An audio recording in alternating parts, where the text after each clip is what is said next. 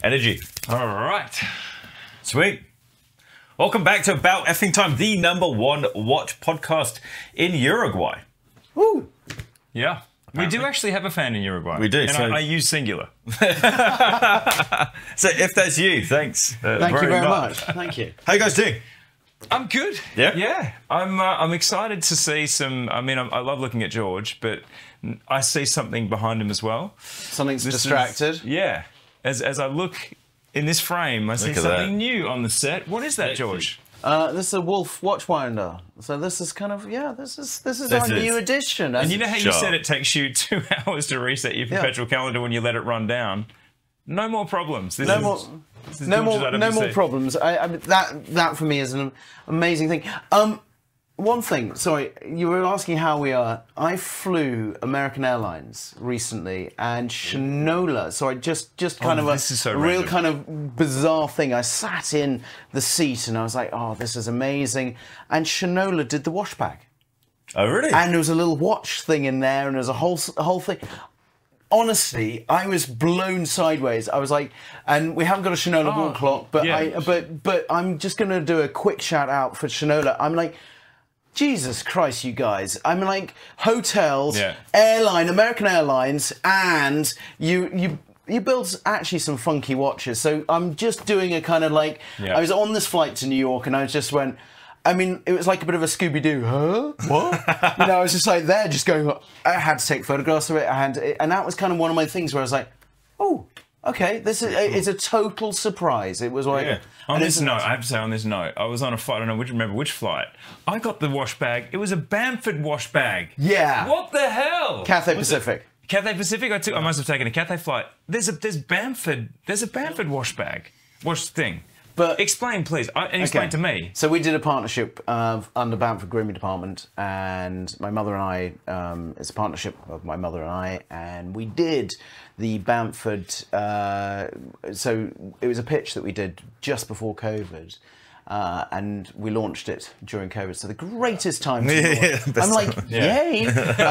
But Cathay Pacific, one of the best airlines. I love Cathay Pacific. It's and it was just one of those cool things. I was just, and working with them. So we've got Bamford Grooming Department. We've got and there's Bamford Women's. So my mother's got the Bamford Women's, and I've got the Bamford Grooming Department.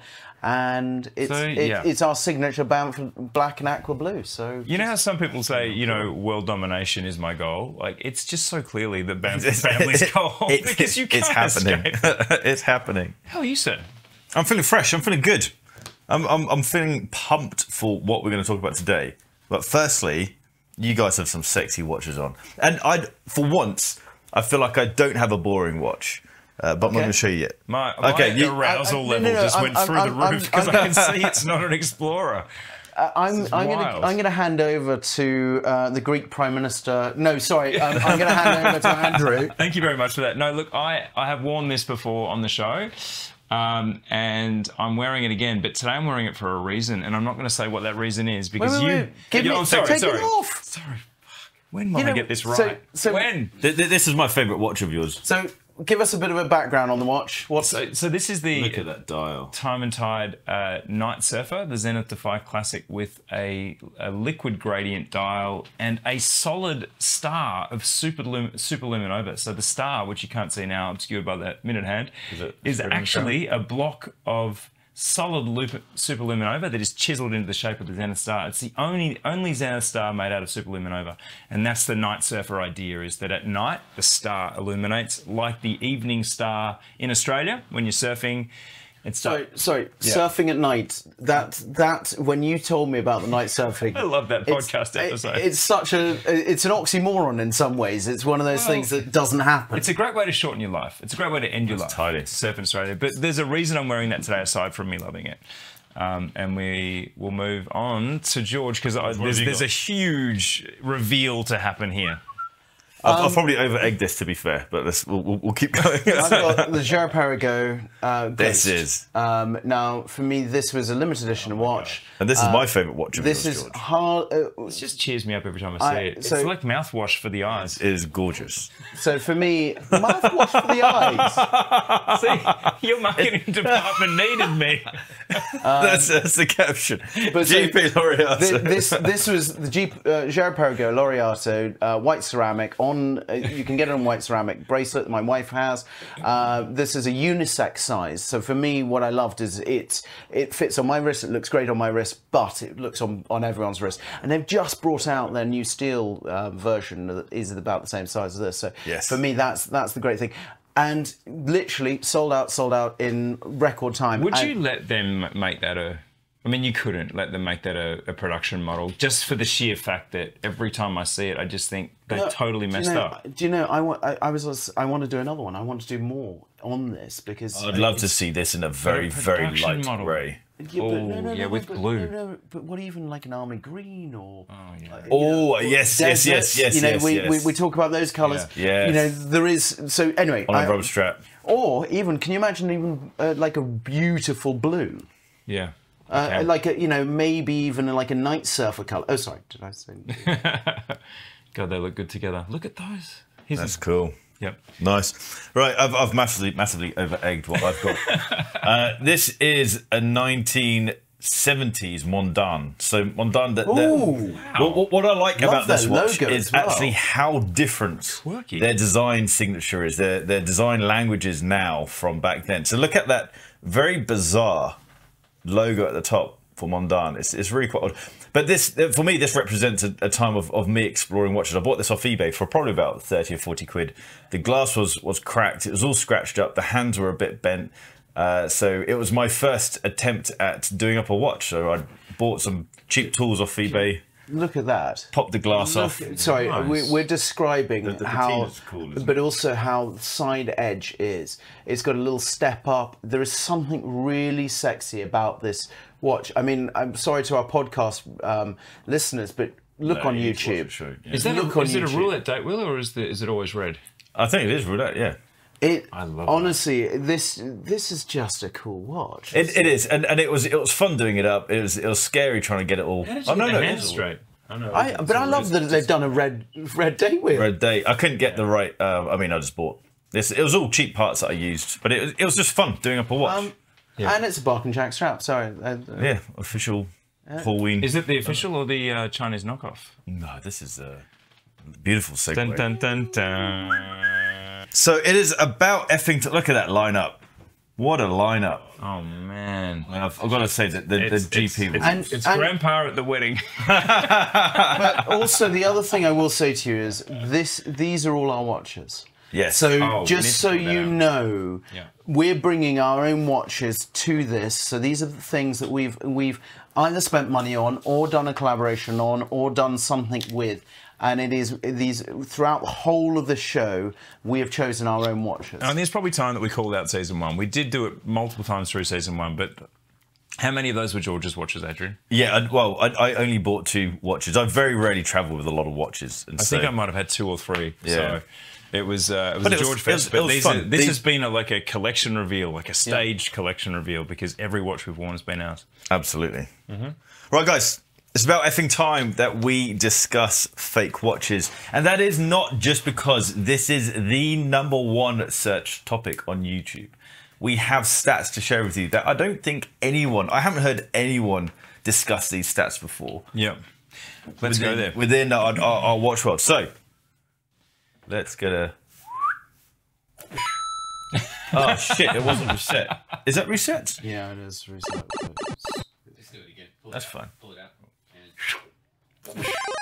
And we're off. We are off. Guys, before we get into the discussions that I want to have today, I want to kick off with a confession time. Correct. So within the watch community, it is massively frowned upon owning a fake watch. But have either of you bought a fake watch before? For you to wear, not to examine or study. For the intent of treachery, as in trying to genuinely trick people that it's real. Is that what you mean? Potentially, yeah. Have you? I actually, and I'm not pure as the driven snow in any way. As We know that. Yeah. Last night proved that. Marcus told me. I have not, and but again, that is not because I've told this story I think before. In episode 1, I talked about wanting a Tag Heuer knockoff so bad. I was at Caulfield Grammar School in 1992, and everyone had been to Bali for summer, and I'd been to Cobram, which is somewhat less glamorous than Bali. It's like a wheat belt, dry, dusty town that I grew up in. It was not a good holiday place. But they did have a good caravan park, but where we stayed. So I'm revealing my luxurious roots, but I desperately wanted one, and I didn't have the money to buy even a knockoff in school. So no, I haven't, but that doesn't make me pure. Have you, George? I brought quite a few. And the reason my ego feels so amazing when I see a knockoff, because I'll tell you a little bit of a story. I was on the beach on holiday, and this person came up with this kind of rack of one of those coats. Oh no! But he came up with this kind of rack of things. And he was going through. He just went, "I've got some watches. I've got some watches," and there was a this, a this, a this, a this. He said, "I've got a Bamford," and I went, "What the fuck?" Excuse me. And anyway, he then went to me and said, "I've got a Bamford," and my ego felt so freaking good at that time. It just felt good. You've screwed up my whole jam. Thanks very much. Okay, so thank you very much. And so then I kept on going to different fake markets. I've even got the dial of one, because I got rid of them, but we've got the dial of a fake that sits here. But the thing is, I then went to different fake markets and found some of these pieces, and it wasn't that thing of saying to you, I want to buy a fake watch. It wasn't. My ego just was like, wow, it's this much, and you've got. But to see some of the level that they did on the quality, that was the thing. This is a pile of shit. But what I mean is, it looks good from the distance. Yeah. But the illume's wrong. The bum bum bum bum bum. But I was like, but I took them to bits. I used to just love just stripping them. I never wore one. Yeah. But because my ego is one of those things. And that's why that's stripped, right? That's one of the ones you took apart. No, and cases are gone. We smashed. We use the cases. What is the movement? What did they use? I don't know. I think it's a Chinese. Something. Tiny. It's a tiny little movement, and there was weight inside the case. So in the back of the case. But what I did was on these, because they were using surgical steel on quite a few of them, we used to just use them for testing. So when we were doing new coatings or new things, you test them on the fakes. Yeah, test them on the fakes. So the reason I throw this down, like, it's just I don't really play poker or anything, but I throw that down as a trump card, is because I was like, ha, look at this. You've stolen my thunder. But my brother has moved to Bali to live. He's living the dream. Lucky him. I know. And he was on the beach, and someone came up to him, not with one, but a briefcase of one model. The Bamford Milgauss. So have a look at that and tell me if you would have been fooled.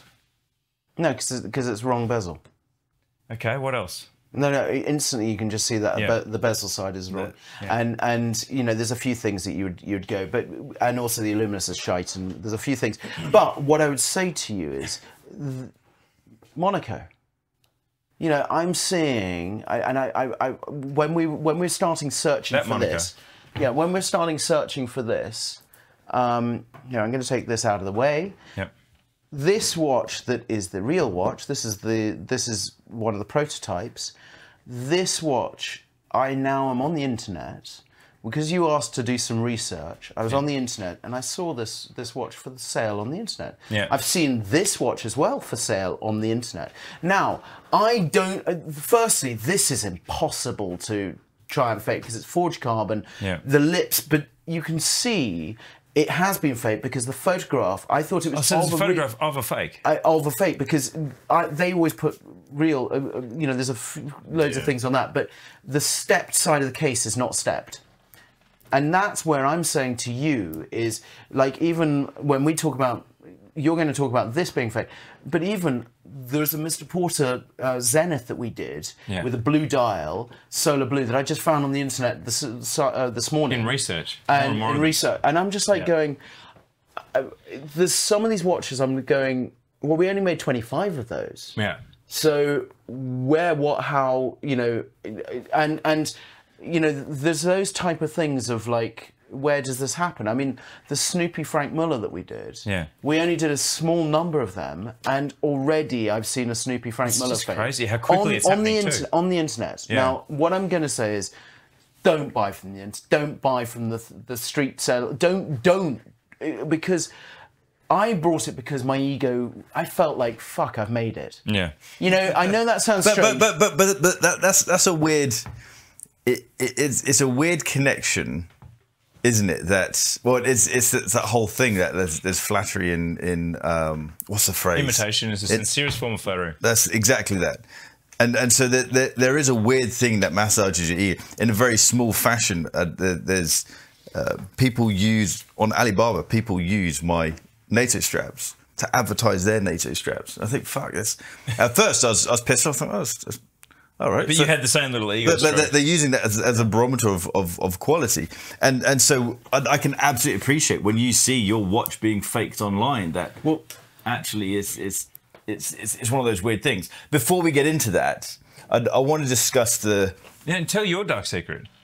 So George's yes because it was he bought oh it. okay. So no because I couldn't afford it. When I was about 15, I bought a fake Tag Heuer. This was my dream watch as a kid. I used to obsess about this. I love the bracelet on it. At the time, I loved it. Now I think it's fucking horrible. No, I love the bracelet on this. I'm gonna be buying a bracelet. Sub-dials are like the Swatch Omega.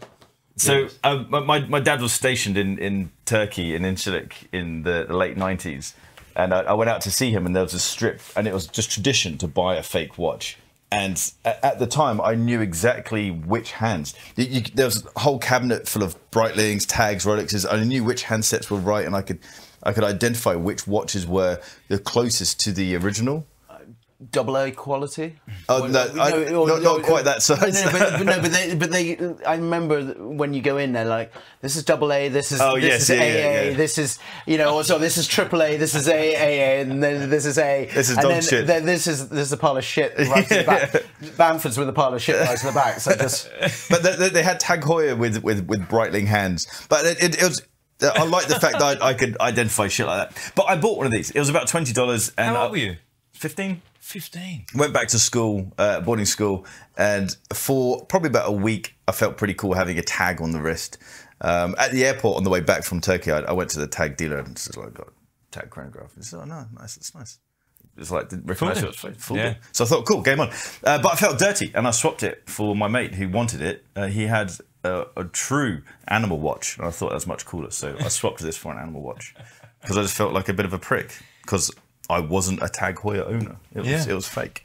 So that was when I was 15. At the time, I identified that this was representing something who I wasn't, and I was much happier with this animal watch. So that feeling you had and that experience you had with wearing a fake is kind of where this whole discussion is centered around, isn't it? Yeah. Because like I can imagine, George, you've never quite done it. So a lot of our audience will have done this and relate to what you said, but we'll get into that deeper a little bit later. I did just want to chip in and say the same.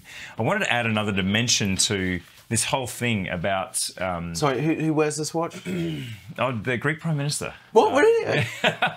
So this watch was, I think, around about £9,000. And on Chrono I've got the blue right, but I haven't got no. Well, that's actually a render, I'm pretty sure. But this is part of the problem. So at the moment, if you go on Chrono 24, there's one Night Surfer with a completely absurd price tag on it. So this watch is just unattainable.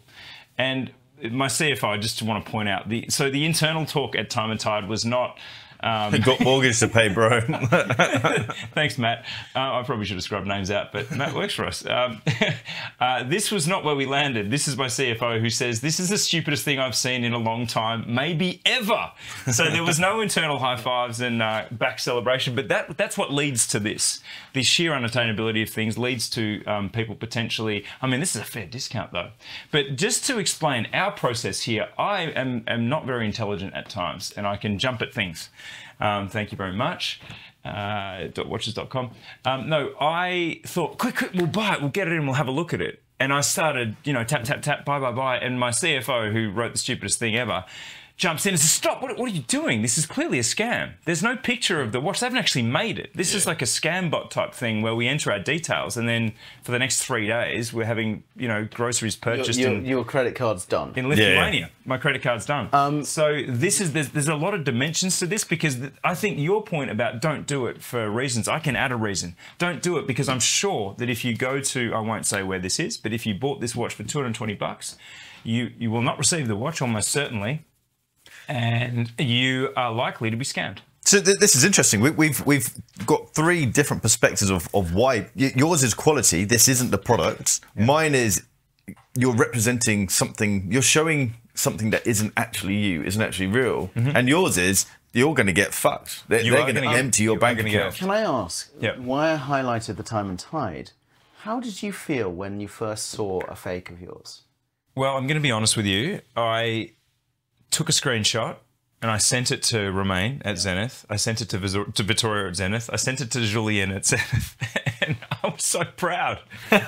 So no, but this is such a a bizarre thing. Our side, our ego goes, "Oh my fucking god, this is awesome!" But then, Romain wrote back and said, "Well, we've clearly made it now because it was an unusual Zenith. So there aren't that many Zenith limited edition. I don't think there's any other Zenith limited edition fakes. So it was one of these things where." There's Solar Blue. I love this battle of no, there is my fake. Your fake. This episode's taking a weird egotistical we're supposed to bash fakes. So I'm getting the fuck off. You can buy these online, and you can tell someone else. The Swiss watch industry has costs to validate their accuracy. We have fakes to validate our importance. Validate our egos. But. What I'm saying to you now, I'm going to call out something that I think is a really good thing that's just started happening. And I when we talk about this, is watch Anish. He has been calling out. Anish, yeah. Oh wow! He's been calling out he's the all protector of the of the piece. Yep. Richard Mille, Patek guys that have been wearing fakes, and honestly. He got cancelled by Instagram for doing this. I mean, he has gone after all of these people that are wearing fakes. Now, this is where I have this thing about fakes, is that remorse or that thing of it's a fake. These guys are like, even atting Richard Mille and talking about all their things. Anish has been on his stories religiously going after these guys and kicking the shit out of them. And that for me is these guys have the money to do it. Yes. So that's where I kind of go to myself and go, you've got the money, you can buy the real watch. If you don't, then don't fake it. But this leads into, I guess, the big question, is there any need for a fake? Is there a reason to own a fake? Because with these celebrities, if they're on Instagram, I'm playing devil's advocate here.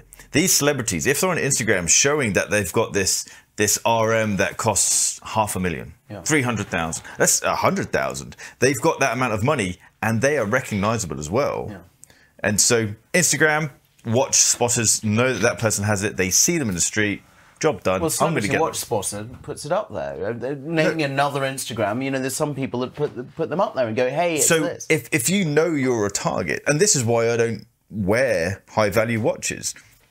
Absolutely not a celebrity, but watch people recognize me in the street, and that freaks the fuck out of me. It's only going to take for one bad person to That recognize happened me. to us yesterday.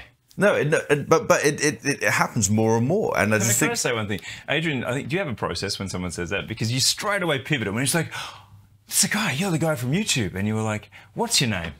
And then he said Raphael, and you said, that's my son's name. Great name. Is that actually your son's name? it is, yeah. Oh, wow. I thought you just lied. I thought that's No, such a no, nice no, thing. no. I want to know. I want to know if you've come up to me to say hi. I want to know who you are, because the whole thing around my channel is I want to talk to you about watches. I'm not talking to however many people. And that's the kick when you're suddenly talking to the guy. But Exactly, he just exactly. looked. I mean, And also, it's like when you see someone wearing the football team's T-shirt that you support. So you immediately have something in common. Yeah. I know you know who I am. We both like watches. because So I want to know what's on your that wrist. little moment. So I can do something. We were in Morocco. My son, me, we actually had a bit of that kind of go and explore the souk. And my son is obsessed with sneaker culture. I think he's got it slightly from me, but he obsessed with Supreme and all those different things. All the brands that I've worked with, we've had fun with, we've done some things. And there was some fake Supremes, and he went, "That's disgusting." Oh, really? And I went to her and I said, "What wouldn't you know?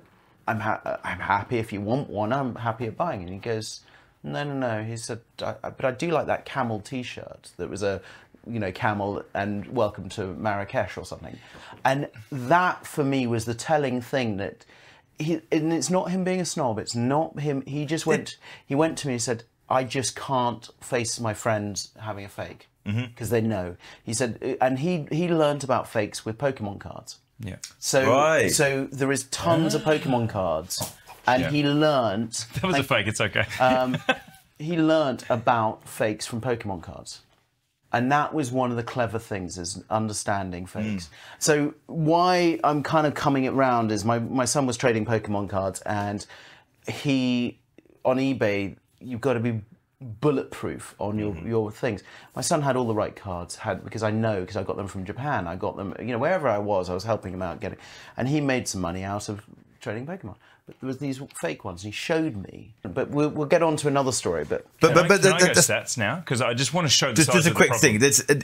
If we bash fake watches, there is no point of this coming from a place of snobbery. This isn't. There are many watches that I can't afford. I would love a Vacheron Overseas dual time. Yeah. I can't afford it.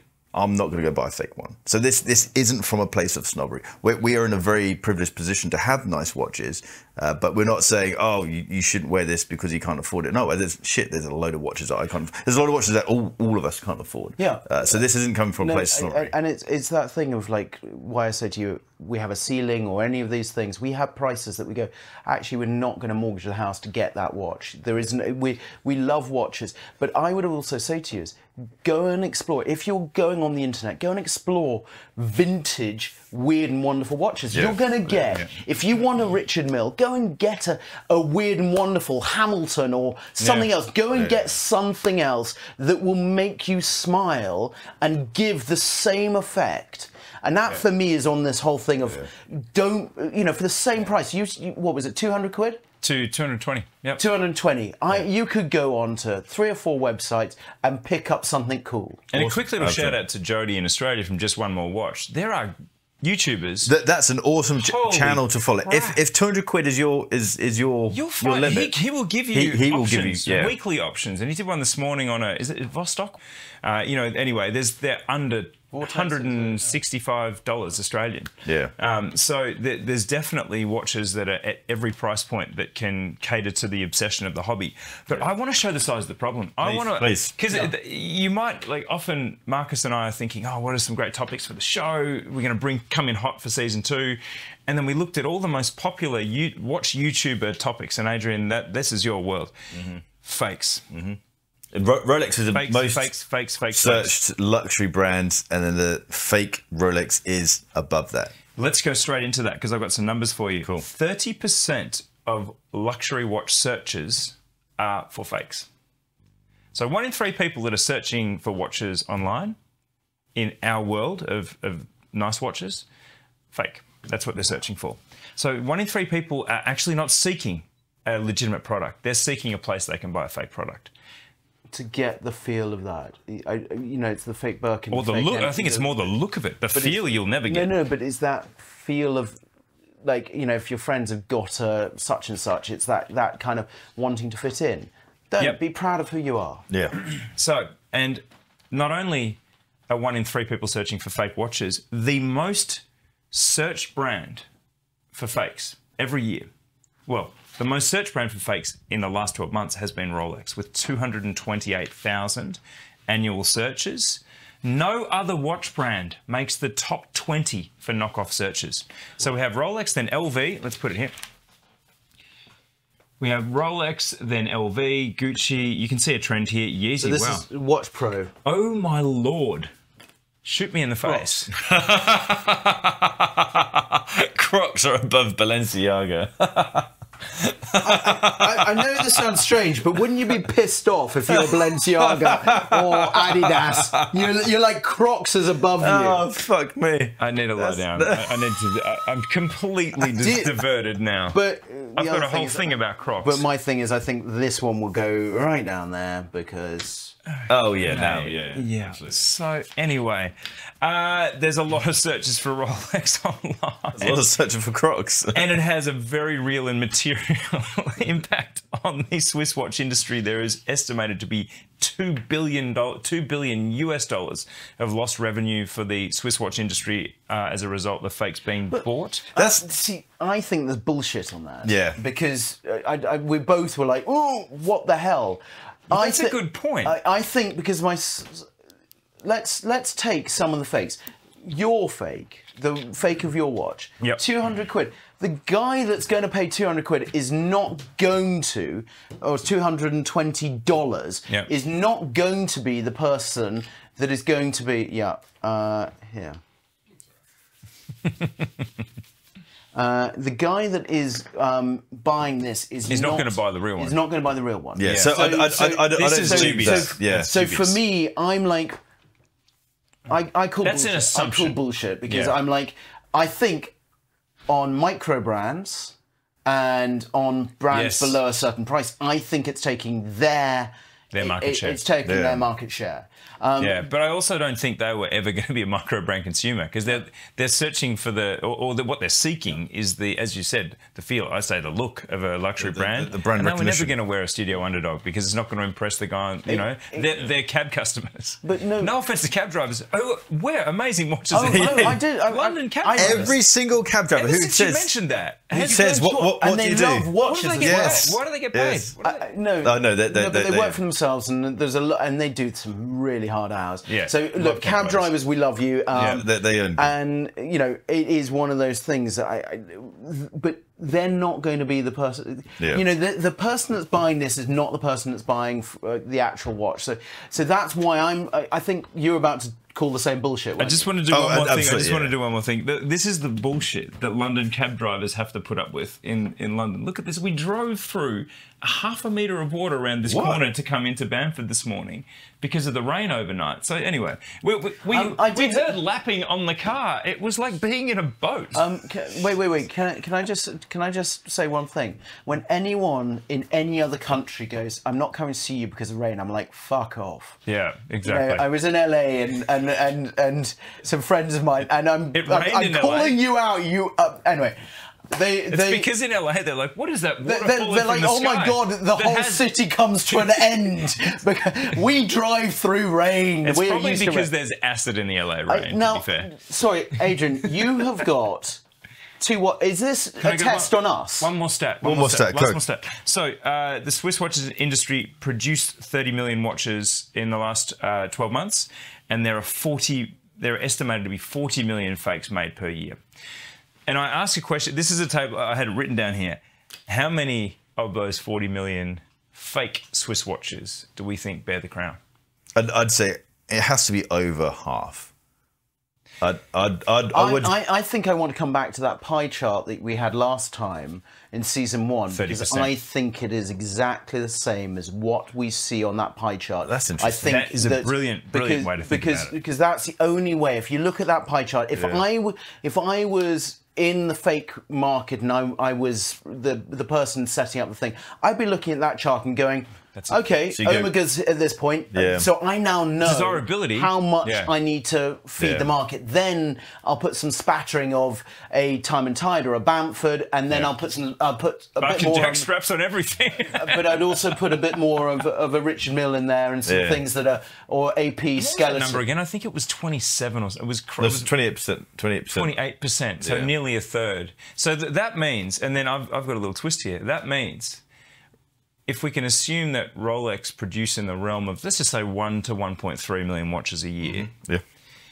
by this logic, there are 7 million fakes made per year. That means for every real Rolex made, there are 1, 2, 3, 4, 5, 6, 7 fakes. Wow. Well done on branding. You made it. Yeah. I mean, like, honestly, you know, the thing is, King is the king for the reason. But the thing is, you want to be Pepsi, not Coke, and you want to be the underdog. And I look at the brands that are underneath it. So I want to stop things just for a moment. You want to Pause this test video. us, aren't you? We're going to get Marcus to zoom in as far as he can. I'm not going to hold them up because they'll go out of focus. But I want Let's you... ask the audience question. Yeah, no, that's what I'm doing. Audience question. I want you guys to pause the video, have a good look at these two watches here, and tell me which one is fake. One of them is fake, and I think it is epic. I think you need to do this, to be fair. No. Because a lot of the main details are the bezel, the presence or lack of presence of the anti-reflective Do you want a material. pencil for both Actually, sides? yeah, you here? talk through the things that we should look Okay, for. so the things that Give a class here. But not only on one, go on both. Give both the love. So the big because- thing is the magnification of the date window. So typically the magnification is 2.5 times. It changes per model, but on a sub and a GMT, it's Right. about 2.5 times. So the Cyclops wants to magnify the date window by 2.5 times. Both of these have it. You have anti-reflective material under the Cyclops. Both of these have it, not on the main crystal itself. You can't see it, but down here we have an etched Rolex crown. That's another sign of a fake. And this has a Rolex crown in between Swiss and made. That means this has a newer movement compared to this one. And here you've got the serial number on both of them written You've got in. the randomized serial number down the bottom here, and then you've got the fit and finish of the whole watch itself. I mean, these have different bezels. Let's keep bezel action on different. So yeah. this is this Submariner bezel action. So it's pretty solid. Well, we don't know which one's fake at the moment, do we? If you feel this bezel, you know, I'm feeling this bezel. So, but this is a different makeup. So this is a Biden. Yeah, that's got that rubbery GMT. Got the pop here. Why are you so bad at this? It's the joke that never gets old because it's real. So drop a comment. Let me know which one you think is fake, the Submariner or the GMT. And we all know it's a Submariner which is fake, but this is a 1-to-1 clone. And if you don't have It's a super clone. this is a super clone. If you don't have a it's real AAA. one right next to you, this is AAA. This feels surprisingly good for a fake Submariner. But the problem is, the reason these watches are so good is it's the detail. And that's what these things are. Whose is that? Is that yours? That's mine, yeah. What did you pay for it?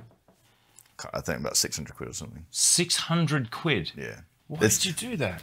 Oh, because I bought two. I did a video where I took one to a shooting range and I shot it with a shotgun in a high frame rate, and it turns out that people don't like me shooting fakes. What happened? The video got taken down. I don't know why. It's shooting. So can I? I had another video lined up where I've got a clip on my drone where you can remotely open the drone's going to fly up a couple of 100 meters and drop it and then shoot that in high frame rate. I might still do that. Do you mean you shot it as it fell from the drone? Oh no! So I created this apparatus, and it was just held the watch there, shot it. It was actually really cool just seeing the shotgun shell just obliterate this. The thing is, I can't believe that you size this to your wrist, but that's one other thing. But Yeah. Oh, because I did a in our green room, Adrian presented me this watch, and he said, "George, what do you think? Is this real or fake?" Now, firstly, the alarm goes out, and what do you think? But the thing for me, on any fake watch, is feeling the edge. You can instantly feel, the edge feels different. Now, I'm a tactile person, so I look at feeling different edges. And I always go to someone, whenever they've got a good watch on, I go, can I here, give it to me. And you can feel the edges just feel a fraction different. It's doing this. It's doing this. It's when you do this, it's hard, but it's when you actually try to. And it's the weird. That's how I can find. You know, there's loads of other ways, but for me, that was my quickest way of feeling a fake. So I actually opened this up, and on the inside is.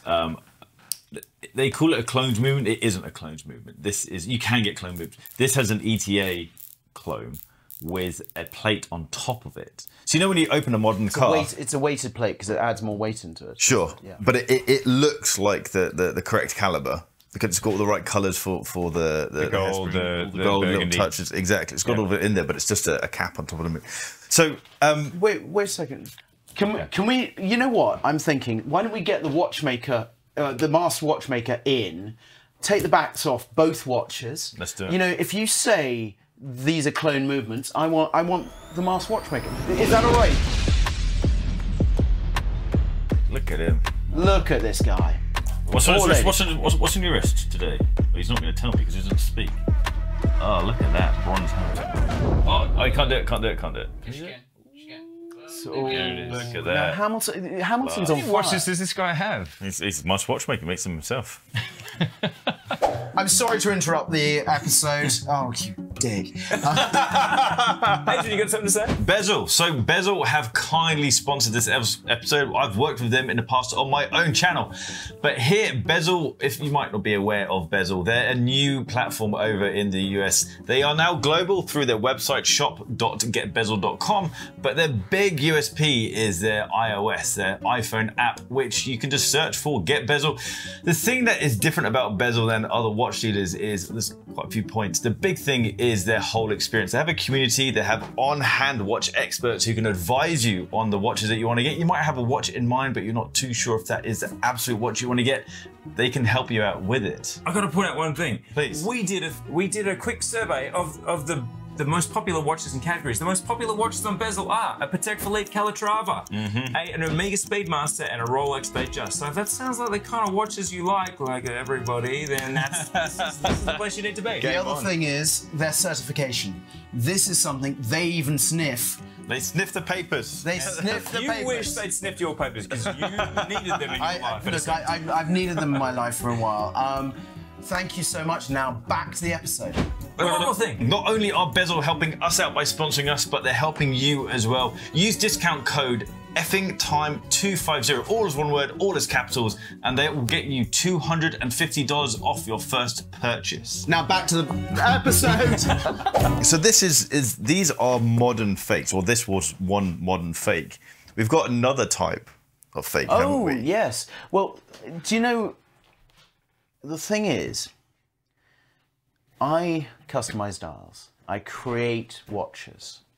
So, honestly, when you look at these people doing, I know how to do a dial. I mean, I know, you know, if you looked at it, you could, and I got caught up.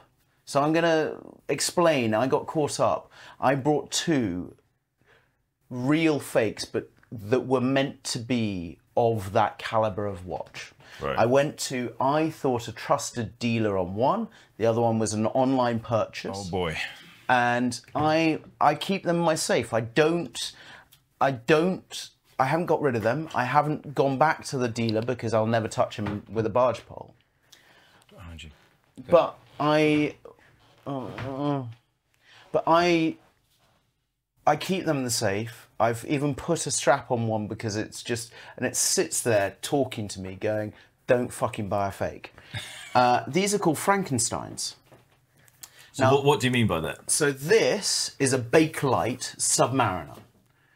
Sorry, GMT. This is a Bakelite GMT. Now, the bezel's wrong. How? Because that bezel is not, it's a Bakelite bezel, but it's not 100% as a Bakelite bezel. It's also the wrong colors. It's pre-faded, but it's not. That bezel doesn't fit the case. So that bezel it shouldn't be on that case. The case serial number is wrong for that bezel. The dial with those gilts and the things, that's a reprinted dial. The the date is the wrong date for a Bakelite.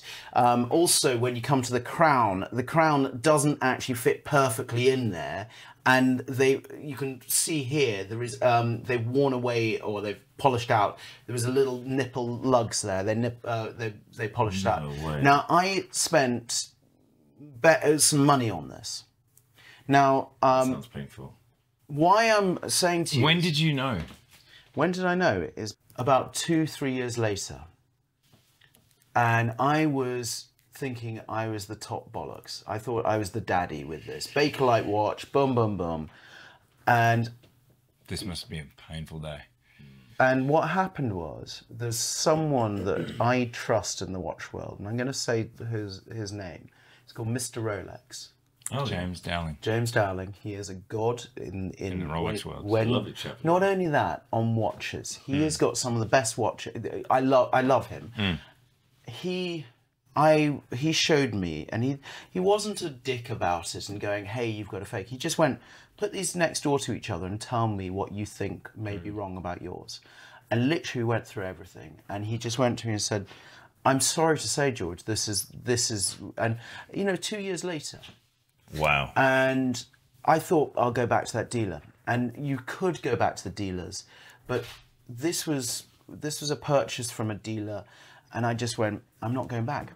I'm not going back. And I should have, because it's a very expensive lesson. But what it did do, now I was doing Bamford Watch Department. So anytime I spend my money for myself, it's whatever profit I make in Bamford Watch Department, I spend it on watches, or I spend it on cars. That's my thing.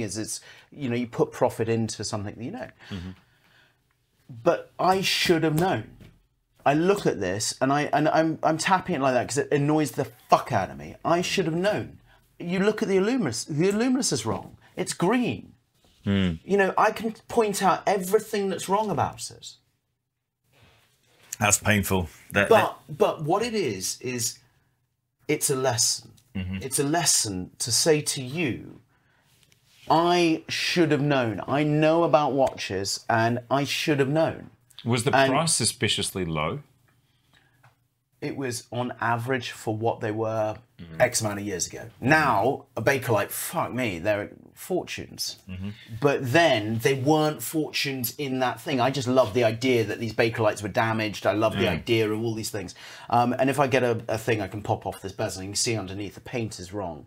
Right. Did you open the case? Have you opened the back? I've opened this multiple times. And no, it's a era correct movement. It's a Rolex, but not an era. It's a later one. Right. So are all the elements kind of legit? It's just they shouldn't be together. Shape. No, because that bezel is a fake, An out and out fake bezel. and that's a reprinted dial, and that crown is wrong for that. Now, I'm telling you of how I got caught out, okay? I've been caught out almost 3 times. Now, one time it's something, 2 times it's, and then, Fool me once, Yeah. shame on you. Fool me twice, shame on me. yeah, and fool me 3 times, you're fucked. So anyway, there is something else. This came with box papers. Oh, really? It came with everything that you Wow. would think was legit. Yeah. Now, So the full package. I know in Italy there is so many places that you can get printed papers, you can get boxes, you can get all of this. I know because I've been to these shops. And the reason why I've been to these shops is because I liked the quality of some of these boxes. It's also because I buy memorabilia. So some of these places buy the memorabilia to then... So I was buying memorabilia off these guys. And then I was like, well, what's in the back there? Oh, no, don't see here, don't see here. And these were really cool memorabilia. Like, I've got displays and things like that. That's what I was buying from them. But I'd see in the back, and I was just like, why have you got a stack of, vintage Rolex boxes or Patek boxes, the cork box? Right. Why have you got those? Wow. And then I was like, wow, I've never seen that many. Door shut, you're out. And the same with papers. Papers was the other thing. Yeah. But I want to talk about one quick Please. thing, because this pays to have friends in brands, okay? Okay. So, what I'm saying to you about the third one, because the third one is something else. This Is that? This is a watch that never existed, okay? The case did, it was a Hoya case, but that dial, the whole configuration never existed.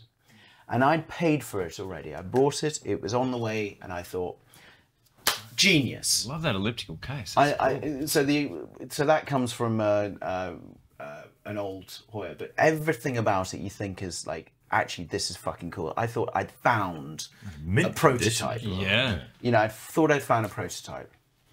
And I messaged the person that was in charge of Hoya Heritage, that's a very good friend of mine. She's now moved to Bulgari.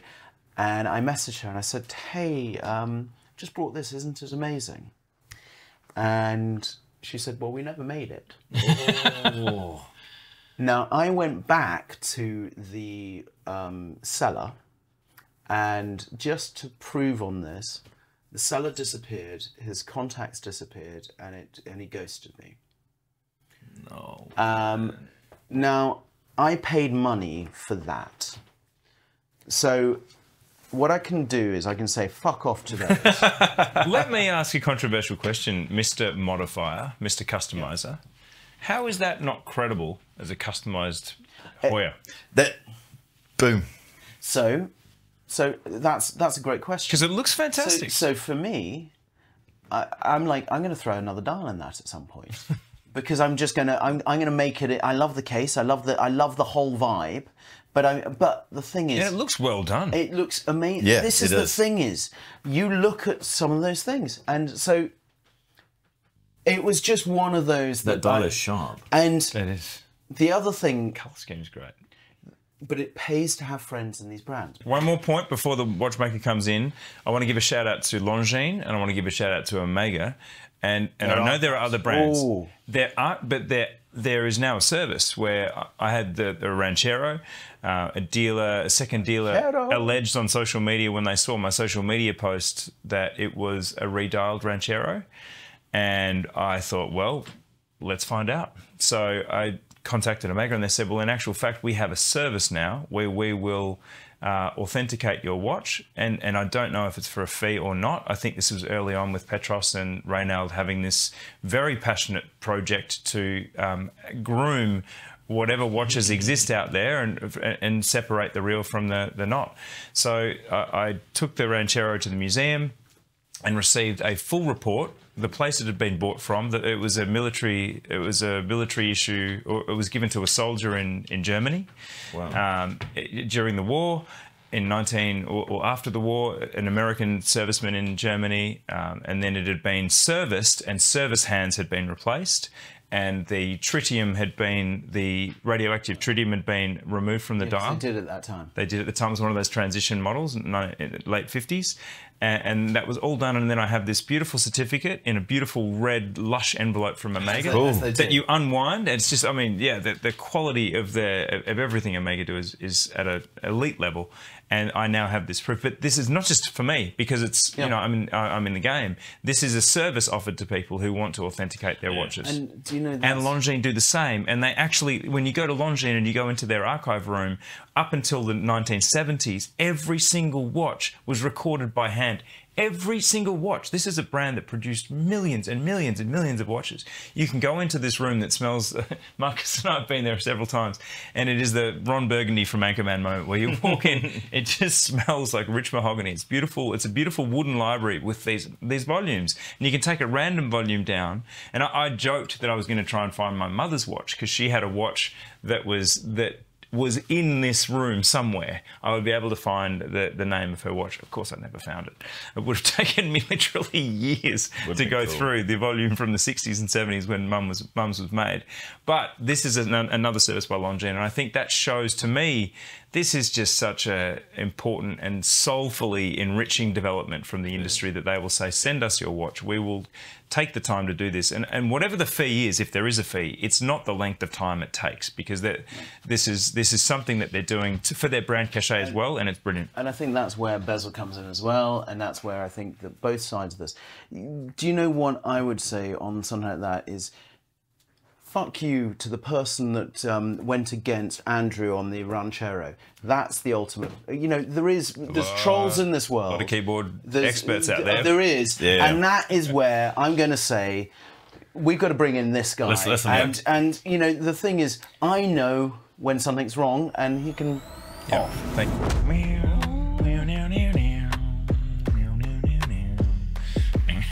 I don't believe you can, George. I think they are. Libations have arrived. What is this? Yeah. Okay. Well, he's never going to tell us. Tasty. That looks tasty. Yep, thank you very much. Shout out to whoever got these glasses, because these glasses are fancy as hell. No, I want the mugs back. Season 3. We can get away with drinking much more. Cheers. Or less. What is this? This is this is bloody Shiraz. Cheers. Cheers. This is Shiraz. This is the one you loved from season 1. This is bloody Shiraz. Bloody Shiraz. Bloody Shiraz. How do you say that? Bloody Shiraz, mate. Please don't. Please don't. Bloody Shiraz. Please don't. Hey, if you're Australian and you're offended, just comment. Bloody Shiraz gin. Bloody G&T. Yeah. Bloody Shiraz gin is all about the colour, flavour and fun. A bit like my studio underdog Goofy Panda. Oh, good. What's the watch brand that most consistently puts a smile on your face? That is a great question. God, he's really stepped up his questions this year. I mean, they were good the first time, but they were one word. Actually, let's do a one-worder. Yeah. We've been rambling. Should be. What puts a smile on your face, George? My own brand. You do some pretty smiley stuff, to be fair. Look, seeing Snoopy on a dial or something like that, it just makes me smile. Popeye. Yeah. I just look down at those and, you know, I could say to you loads of brands that I work with, yes, of course it puts a smile on my face. I get that Monaco, the Carbon Monaco, I fucking love it. I love putting it on my wrist. I love putting this on my wrist. But to have a character on your wrist, it's kind of like... stolen my thunder. You know, it's fun. What do you got? All right, I'm going to go slightly different. So I'd say a watch cluster, and I'd say 60s, 70s watches put a smile on my face. And you mentioned Longines earlier. I'm obsessed with vintage Longines. There's an Instagram account, Vintage Longines. Yeah. And his watches are gorgeous. The Gerald Genta Mickey Mouse Jumping Hour watch is the one that makes me smile. I really want one. Cool. Nice. Cool. Thanks for Pillars for hooking us up with some sexy gin. Yeah. Lovely. Sexy Sip gin away. time. Right, so let's check out these fake watches. Shall I take the back off this one? You take the back. You do that one, I'll do this one, because I'm scared of breaking watches.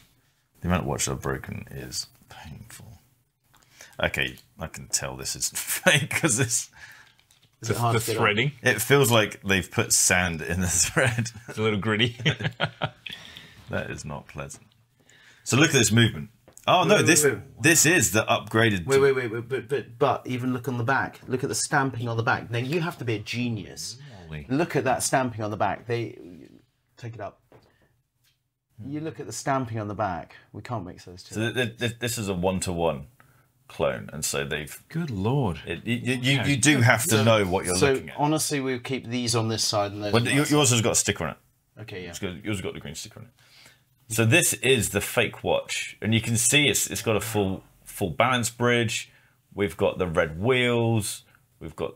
I mean, if you know what you're looking for, you can tell. Well, why don't you do the same with that one now? You've even got the skeletonized rotor with the Rolex logo etched into it. So this, if you were not a watchmaker and you weren't massively clued up on the wheels and all the tech inside, and you asked the dealer to open this finishing up, on that rotor, the way that edge has that sort of satin brushing, that's just identical. it is crazy. Just go. It's a blue bit. that bit there. Is the blue there? The blue is there, yeah. So you've got the blue balance ring in there. Can you just see the little tinge of blue in there? Yeah, but this one is more prevalent. Yeah, and that So red. here, you do this one and show. So this is a slightly different era. This is a previous era of caliber. But you can see you got the red wheel is a big giveaway in that, and that very blue balance. That's what I was talking about. Is in there. When the finishing, look at that. Is that the Cerachrome balance ring? Is that what it is? It's the blue Cerachrome. This is actually better than I expected. The one that I shot was an ETA clone with a plate on top of it. This is actually the Rolex clone, one-to-one clone, which is remarkable, and that's why it costs 600 quid. I feel like I'm flexing my fake. Wait, but but can I just point out that little step in there would never have been. It's a minute little step in that cornering. When they're trying to put that on, they had to make a little step there. You look at this one; it's flat. See that? There's a minute little step. Do you see? Yeah. And that one hasn't got it. Nuts. This is Damn, crazy. I feel more frightened now. I just think it's the game has lifted, hasn't it? It is, and this further highlights why you have to buy from a dealer that is reputable, and that's why it's useful to have a company like Bezel who have an authentication team. It is their responsibility to do this, and so you can buy from them. I have two questions to ask you guys, and we've actually gone on way longer than we Peace expected. of mind. But this, to me, has been an episode with no flat spots at all. So I don't think there's going to be anything edited from what we've said. But I do want to ask two questions. Does the fact that you can do a watch to that level, that standard, for £600 show that the real one, for how much is this watch new? Seven RRP, and a half. So for more than 10 times the price, does that show that Rolex watches are overpriced? So my argument to that is, let's say you do your master's degree in, I don't know, economics, let's just say. Mm-hmm. I'm asking the question. And I download your paper and I write it out myself. Have I got a master's degree? Okay, intellectual property. And that's how I see it is Rolex have spent the money making this perfect. No, not that. But the real version, okay.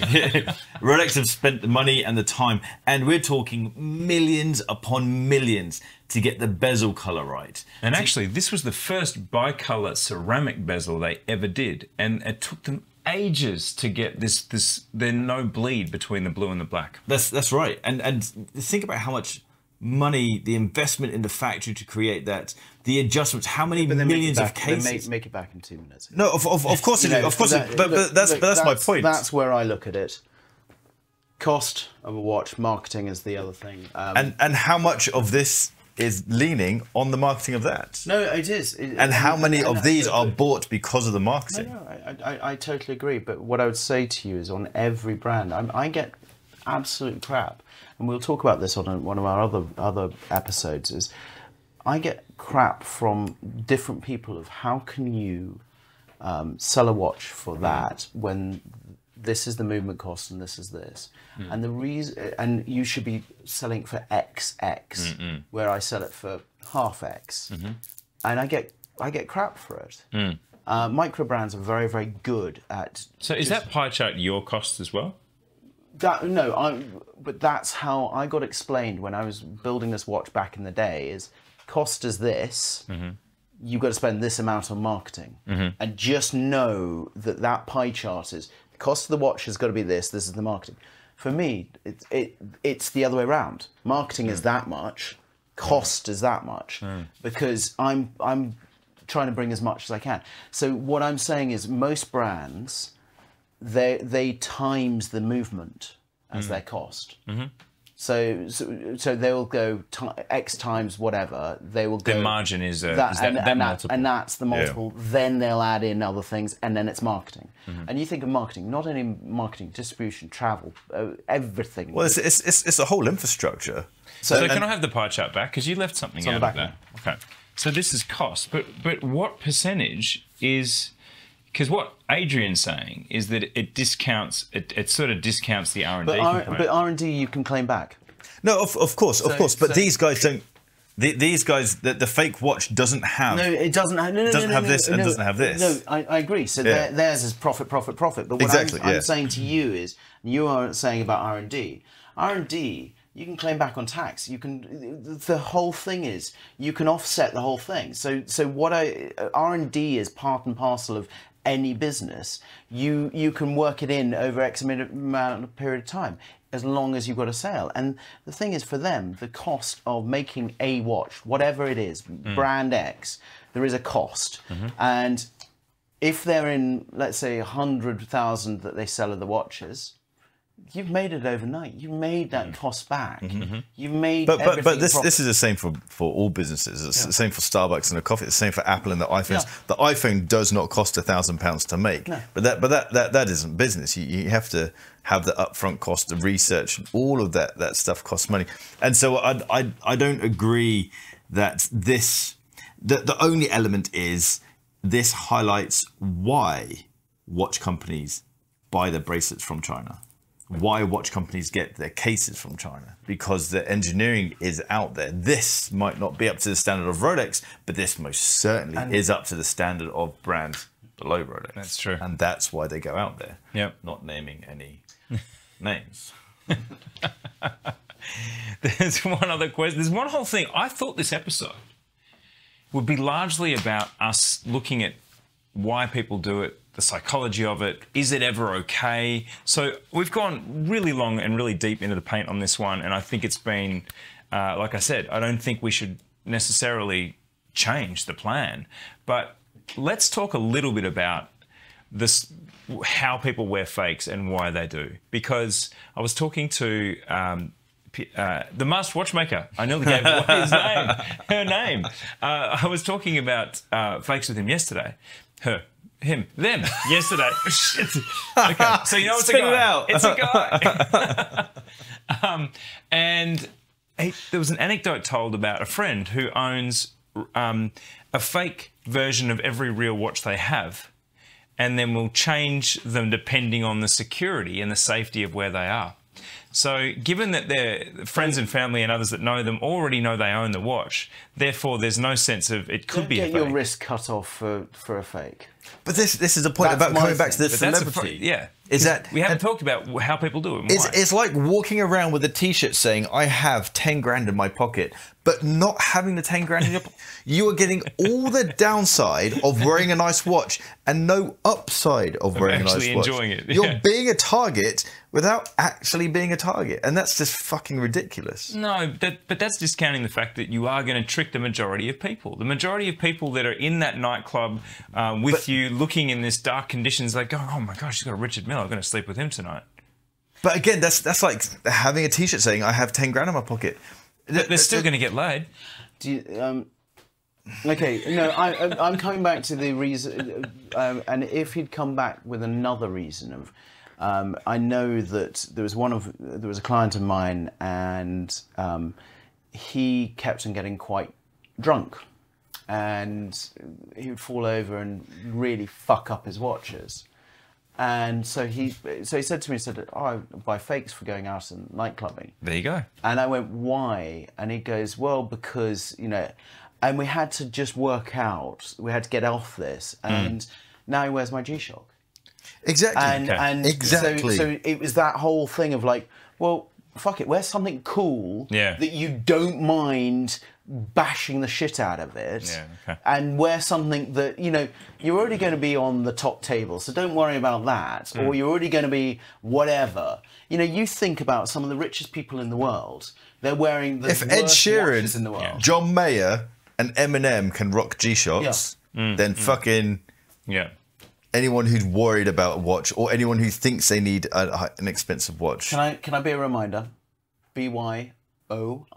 Oh, fuck a duck! I don't have one. Can I step in? Have you got one? Yeah. All right, go for it. So Andrew took my spot on BYOI, so I'm taking Adrian's spot on BYOI. It is on. And this is teamwork makes the dream work. I am highlighting Isotope. It's a great brand. I first saw it from Cool Hunting. These are some very good friends of mine. Shout out to Josh and Evan. And I saw the first one there and I fell in love with this brand. I think there's something very, very cool. Watch the video. Hi guys, my name is José Miranda. I am the owner and the head of design of Isotope watches. And we create original and offbeat designs. We try to make everyone's life a bit happier.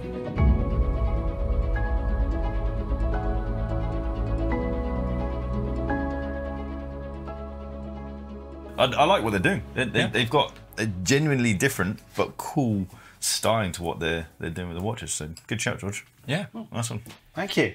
I'm I impressed. like and subscribe to buying micro brands in general. So like and subscribe to us. Yeah. Like, subscribe. It actually makes a difference. You might think, hey, they're already over 1,000 followers. Why do they need me? We need you. We always want need you. Hi there. Like and subscribe. We watch that count and we really draw a lot of confidence and love from it. So thank you. Amazing. Thanks a lot, guys. So I think the lessons are: don't buy fake watches. Buy a G-Shock. If you're wanting to buy a watch, get it from Bezel. Yeah. Cool. Well said. Rock and roll. All right. See you guys next time. See you next time. Take care.